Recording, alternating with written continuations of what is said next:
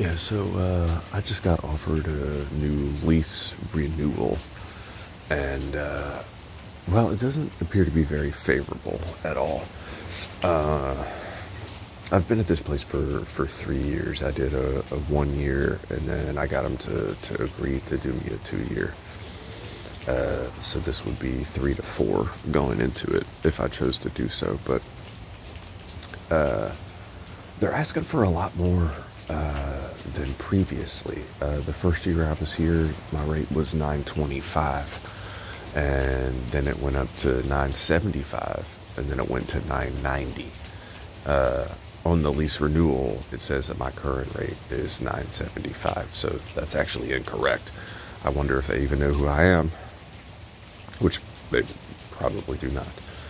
But yeah, I'm at 990, and they want to bump it up to 1,195.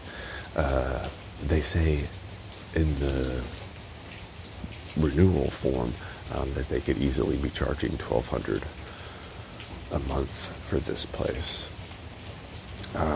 which that doesn't seem very tactically sound to put that in there. I don't really believe that they have a lot of leverage other than maybe just power, really, to dictate, what the rates are going to be, or, who they can have in the house.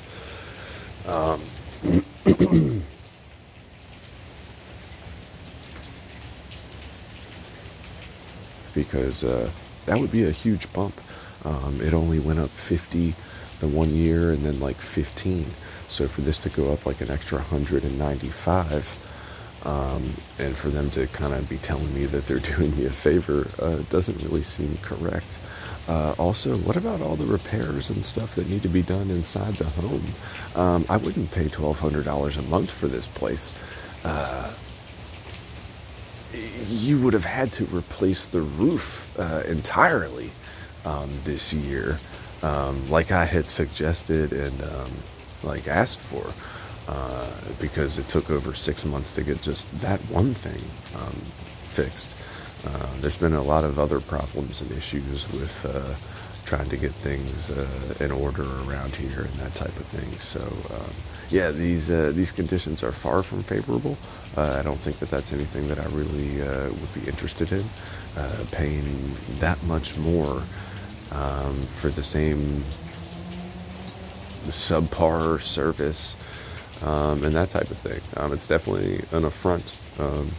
And I hate that, I'm doing everything as I can as a civilian.